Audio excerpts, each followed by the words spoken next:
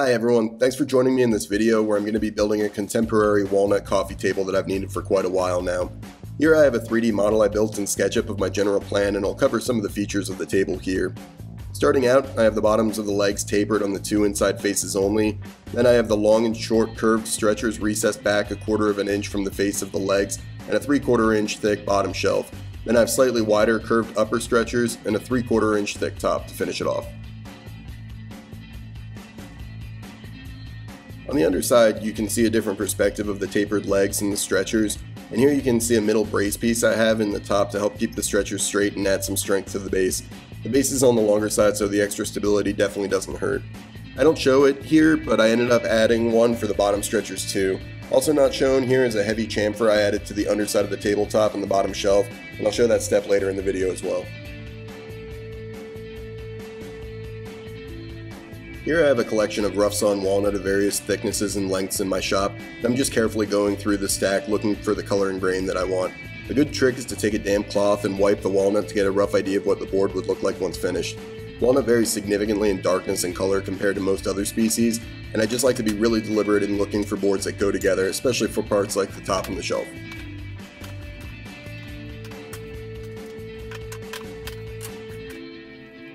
And here you can see some boards that match well enough for me that will end up as part of the lower shelf. Note that some of them are much thicker than the 3/4 inch thickness I'm going for. Once I have all my boards selected, I use a white pencil to start marking out what boards will make up the tabletop and the shelf. Measure how much material I'll need, and then I'll leave these markings a bit oversized and not to actual dimension just yet, so I have a bit of wiggle room down the road. Then I just do the same thing for the legs, marking out their rough thickness and length.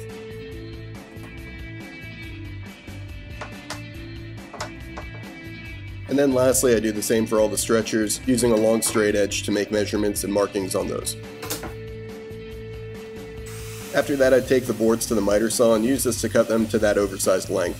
I'm not a big fan of the miter saw for finer finishing cuts, but it's great for me to use when breaking down rough stock like this.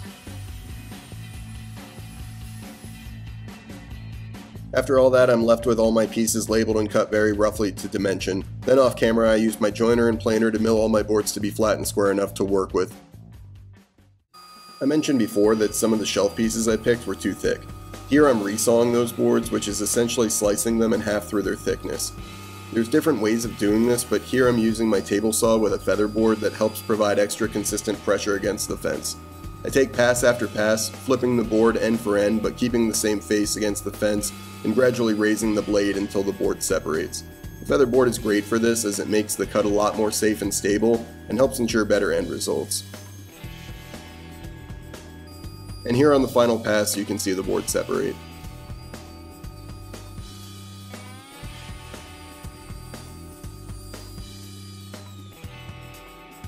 When you split the boards open after, you get two boards that closely mirror each other in grain and color, and this is called a book match. While aesthetically useful on some projects, I wasn't as concerned with it on this one but thought it was worth showing. I then took even more time checking the boards for the top and the shelf to finalize what orientation I wanted them in. Here for the tabletop, you can see I have two boards that are darker than the others, so I decided to have those two on the outside to keep the tabletop symmetrical in color, and you'll see how that plays out in the end. Again, I really think taking this time with the walnut specifically helps to significantly improve your end results. Next, I use a marking knife and combination square to accurately mark the width of my stretchers, and I only need to do this for one board, and you'll see why in a second. Then I can set my table saw fence to cut the board to that marked width, and then I just leave the fence in place while I cut all the other stretchers that need to be the same width, and then rinse and repeat for stretchers of different widths. After that, here are all my stretchers cut to the correct width, but they're all still oversized in length, and we'll tackle that step in a couple minutes. Using the same process, I also cut my legs to the correct width. Off camera, I planed all the pieces to their final thickness, and then started organizing the boards for my bottom shelf the same way I did for the tabletop, paying attention to grain and color and organizing them how I thought looked best.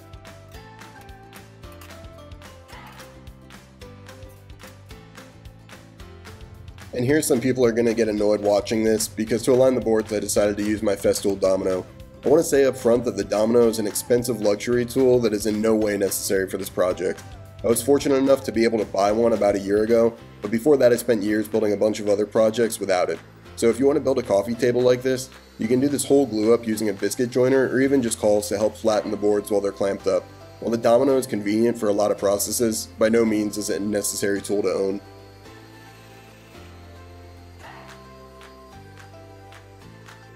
I plunged the domino joiner into the sides of the boards that'll make up the shelf, and then I can use the floating tenons, also known as dominoes, to help hold the boards into alignment while I glue them up. It's important to note too that the dominoes don't add any necessary strength to the joints between the boards and a panel glue up like this. The glue alone would be plenty strong enough to hold the boards together as long as you have good clamping pressure on the shelf as the glue dries. This glue up was actually pretty stressful to get the boards aligned properly myself, and an extra set of hands to help would have been great, so if you're doing a glue up like this and have someone to help, I'd highly recommend that. The glue I decided to use here is Titebond 3. In addition to having the most open time of the traditional Titebond glues, it also dries darker than Titebond 1 and 2, which helps when working with darker woods like walnut. I make sure to get good clamping pressure along the length of the shelf, making sure to alternate clamps below and above it to help prevent bowing. Once the shelf is dry, I take it out of the clamps and set it along the wall out of the way for the time being.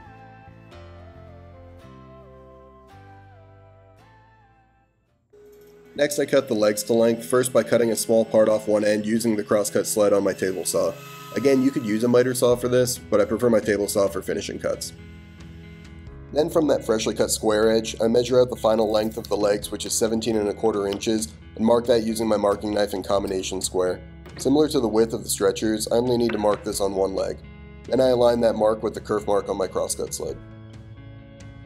While holding the leg in place, I move my sled's stop block to meet the end of the leg and tighten it down. This stop block will act as a positive stop, allowing me to make the legs completely uniform in length. I use stop blocks or any positive stop jigs to the max extent possible, and I found they make a huge difference in creating uniform pieces.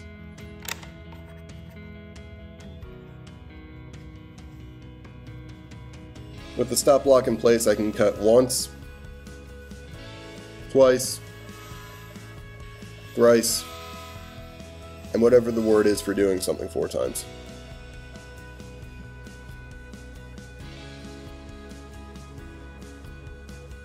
And after all that, this is what I'm left with. Next I take my combination square and mark up 3 inches from the bottom of my legs on what I determine to be the 2 inside faces for the taper. And here you also get a great bonus shot of my forearm. I then use a tapering jig on my table saw, which basically orients the board in a way that allows you to cut at a steep angle. I bought this jig a little bit ago, but there's tons of plans online to make your own too. After making a pass on one face, I just rotate the board 90 degrees to make a pass on the other inside face. Once that's finished, this is what the legs look like. They don't all end up perfectly, but definitely within sanding tolerances. And here's what all 4 legs look like when they're oriented together. Next I glued up the top, and that went exactly the same as the bottom shelf, so I'll save you the glue up montage. But here's what it looked like in clamps. And once that was dry, I took it out of the clamps and set it next to its little brother. After that, I cut the stretchers to their correct length using the same process as for the legs. For the short stretchers, I was just barely able to use my stop block, pretty much using it at its max offset. For the long stretchers, I cut the ends square and then clamp the ends together with a short F-style clamp while feeling that they're perfectly aligned. Then I just make my cut with both clamped together to ensure that they're the same length. Now to cut the curves on the stretchers. I mark half the length of the stretchers, mark up how high I want the apex of the curve to be, and drive in a nail on the waist side of that line. Then kind of awkwardly, using clamps and a 1/4 inch thick scrap of wood, I create an even bend and mark that bend on the stretcher. After that, I take the stretcher to my bandsaw and carefully cut the curve out, making sure not to cut past my line. This takes a good amount of focus and patience, but doing this correctly saves a lot of cleanup on the back end. If you don't own a bandsaw, this could also be done with a jigsaw, albeit probably a bit trickier. I then clean up the rough marks the bandsaw leaves with my card scraper at my workbench, and then after with a flexible sanding strip and 60 grit sandpaper. With one curved stretcher done, I double side tape it to its other matching stretcher and use it as a template at the bandsaw, cutting close to the line, but again not beyond it. With the majority of the waste cut away, I take the taped stretchers to the router table and use a templating bit to cut them to match. The top bearing here rides along the already finished stretcher, and the bit's blades are flush with the bearing, cutting the bottom stretcher's profile to match the top. It took a long time to cut all the curves because there were 4 different curve profiles, but once finished I could lay out the side pieces of the table base and label the left side from the right. I also spent a super long time sanding all of the pieces to 120 grit at this point. It was also really nice seeing the base take shape after all this effort and time.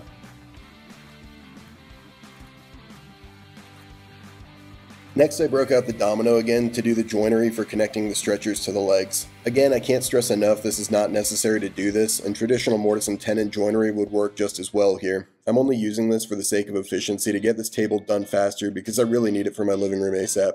I mark out on the legs where to make the mortises and add about an extra 1/4 inch to the fence setting so the stretchers will be recessed back about a 1/4 inch from the outside of the leg's face. Using a second leg for added support, I then make my mortises in the legs.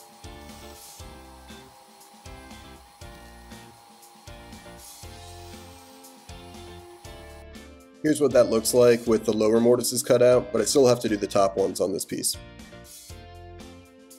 With all the mortises cut out, I then take all the stretchers and legs back to the router table, this time using an 1/8 inch roundover bit to put a subtle rounded profile on the corners so they don't look quite as sharp. The only spot I don't do this on is the tops of the stretchers, as the tabletop and shelf will sit on top of these and it's better to have a flat surface for those to sit on.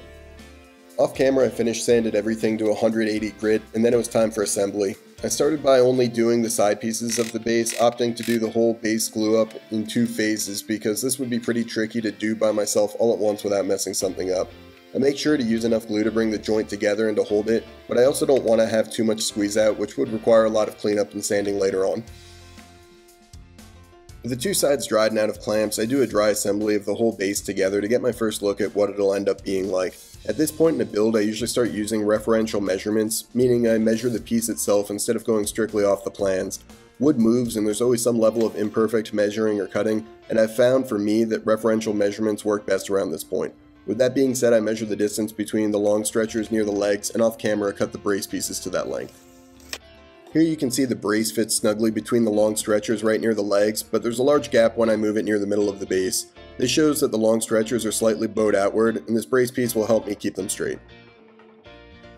Using the domino again, I cut the mortises at the midpoint of the stretchers and into the ends of the braces as well. While the domino is certainly quick and efficient, you still have to be really careful and deliberate about where you're plunging and how deep. Now it's time for the base glue up. This ended up being super stressful because despite multiple dry fits and having everything set up beforehand, I swear I lose 30 IQ points every time I start gluing things together. The size of this base made it really awkward to do by myself, and again a second set of hands would have made this way easier. I was definitely glad I elected to do the side pieces in a separate stage because it would have been impossible to do the whole thing at once. I'll take this time for a little foreshadowing and just say that for projects this large and with several pieces, do your due diligence and think of anything that could possibly go wrong and consider if there are better ways to do things. You'll see why I say this in just a couple minutes. And right about here you can see me panicking because I put the wrong length of domino in the brace pieces and jumped on the assembly table to yank them out with a pair of pliers. Luckily the glue hadn't set too much and I could get them out and continue on with the rest of the glue up. Luckily at this point there were no other major issues and I was able to get clamps on and let it dry.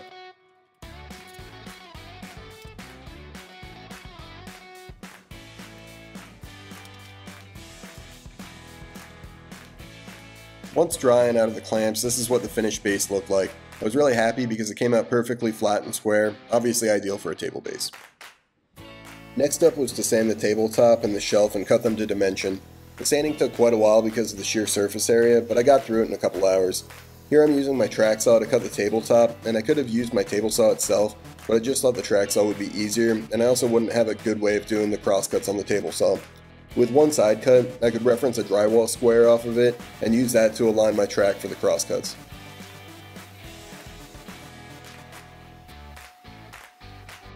I then take the bottom shelf and clamp it to the side of my bench and use a combination square and pencil to mark out the notches on the corners where it'll reference off the legs. Then using my crosscut saw, I cut deep enough for the teeth to be embedded and break out a magnetic handsaw jig to ensure my cuts are square. I haven't done a ton of handsawing recently and didn't want to jeopardize the shelf at this stage, so I decided to cheat with the jig.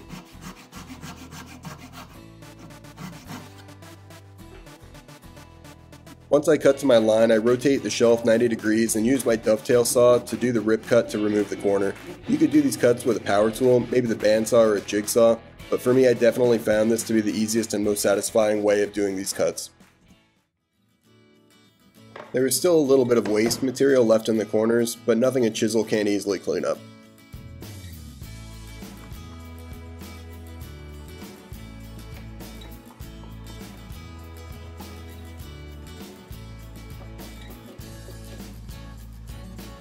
And with that, the bottom shelf was roughly finished, and other than sanding, it was ready for a dry fit. And then this is when disaster hit. The bottom shelf was fully cut to size, but I had never considered whether I'd be able to fit it inside the base after it had been glued up, and I definitely could not.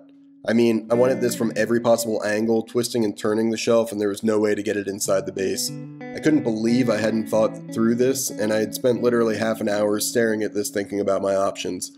I even considered scrapping the bottom shelf altogether, and while it probably visually would look fine, it'd be a constant reminder to me every time I saw the table how badly I had messed up.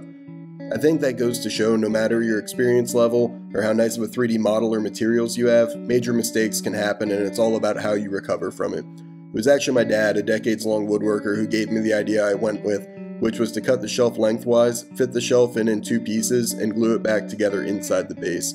While definitely not ideal, I thought this was the best of all the bad options before me. So thanks for that, Dad. I know you're watching. So getting back to work, I break out the track saw again and rip the board lengthwise. I took some measurements beforehand, and I determined that I didn't have to cut the shelf in half, but could just cut it at the first panel glue line from before and it would fit, so I opted for that. It was kind of cool though, that by cutting along the previous glue line I was exposing the dominoes from earlier in the project. They'd obviously be covered again when I glued the shelf back together, but it was neat briefly seeing the cross section.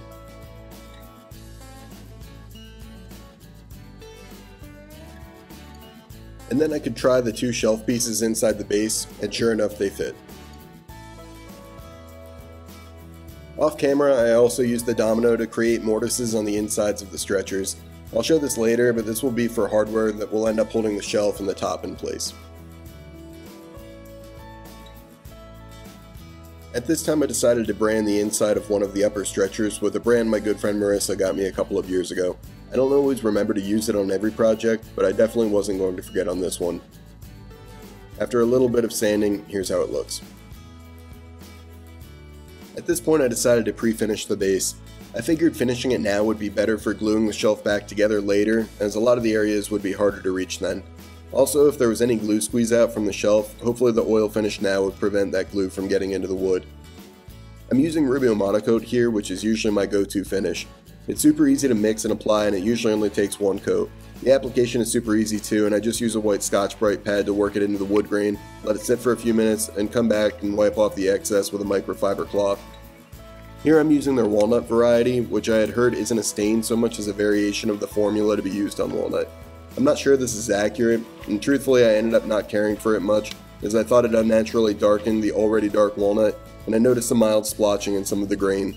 Still, I didn't hate it, and definitely wasn't going to redo the base. I decided to go back to their Pure variety for the top and the shelf, which is my regular go-to for them, and is more akin to a clear version of the hard wax oil finish. Going back to the tabletop and shelf, I use my trim router with a 45-degree chamfer bit to chamfer the undersides. I do this in multiple passes, taking more off each time. It's important to do multiple passes when taking off this much material, both for safety and better results. After that, I set up the base to re-glue the bottom shelf. Here I've added some cardboard and tape to the lower stretchers to help protect them from the clamps for the shelf. I get everything lined up, glue the extra piece, and clamp the shelf back together. Again, I apply clamps both below the shelf and above it to mitigate any bowing at the joint. I also use a clamp briefly at the ends as a call to force the boards to be coplanar, and I ended up being pretty happy with the final result, although it did require a little bit of sanding after. Once dry, I removed the clamps and the cardboard. I did have a couple cracks and voids in the top and shelf, none of which were structurally problematic, but I did want to handle them for aesthetic reasons, so I took to doing that next. I decided to use black tinted epoxy to fill these voids, and I've always had good results doing this, especially in darker wood species. The black tint helps the epoxy blend right in, and you don't even typically notice it's there on the final product. It's really important with epoxy to tape off the areas really well where you're going to pour. Epoxy has a tendency to spread and go places you don't expect, so preparation for that's important. I then mix the resin in the hardener, add in the black dye, and stir really well. Epoxy works through chemical reaction, so it's crucial to make sure it's mixed well, poured properly, and cures in an environment at an appropriate temperature. Then I just dab the epoxy into any of the cracks and voids. None of these are especially large, so I don't need to pour in a ton. I also like to come back with a small heat gun periodically and quickly hit the spots, which pops any air bubbles on the surface that would give a less than ideal result later on. Slowly over time, the epoxy will work its way down, and it's important to come back every few minutes and add more if you see a cavity forming around the void. The goal is to have it cure with a small spot above the surface of the wood, which you can then sand back to the surface after it cures. Here you can see what I mean by the epoxy getting places you don't expect. After a little while, it worked its way entirely through the board to the underside, and I was fortunate it cured here before dripping onto my assembly table. Once cured, I come back with my random orbital sander and sand it down. I try not to keep the sander entirely in one place so as to not create any low spots on the surface. After I'm down to the surface again, you can see with the damp cloth here how the black epoxy blends right in.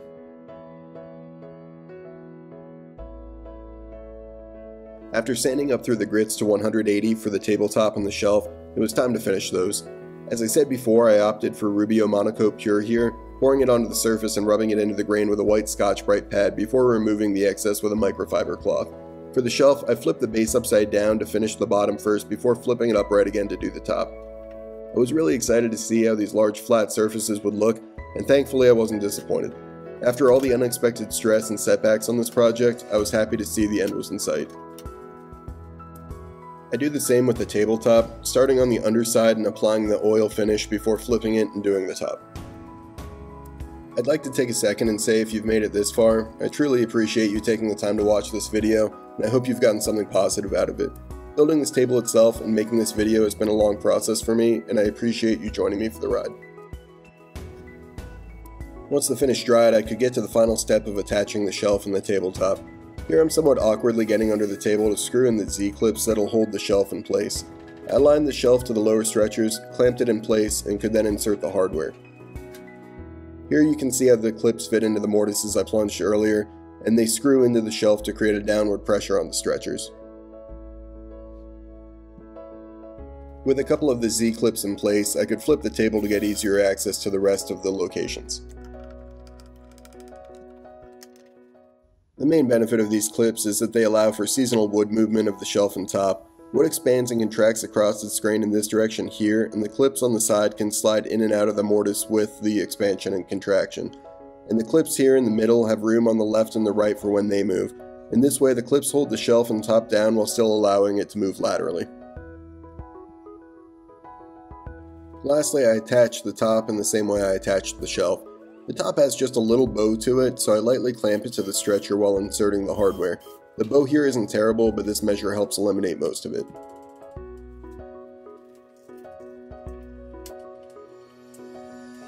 And once I remove the clamp, it springs back just a tiny bit, but well within my tolerances for a coffee tabletop. And with that, this project is done.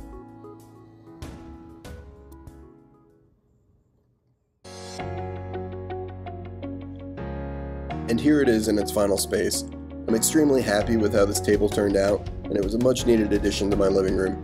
I've used it for a couple days now, and it was absolutely worth all the effort and stress. Again, I really appreciate you taking the time to watch this video, and if you've gotten anything out of this, please consider liking and subscribing for similar content in the future. And if you have any questions, please feel free to hit me up and I'll do my best to get back to you. Thank you.